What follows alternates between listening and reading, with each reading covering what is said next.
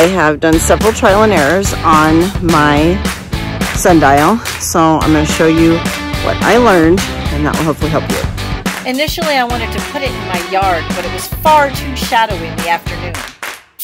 So I moved my location to this island outside my house. My gnomon is just the piece of a yucca plant, like literally we just found it in the desert, and I kind of cut it off, stuck it in the dirt.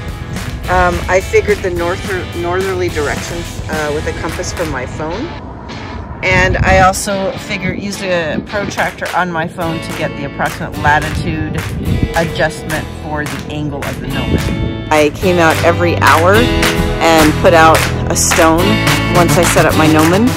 So let's see how my sundial works.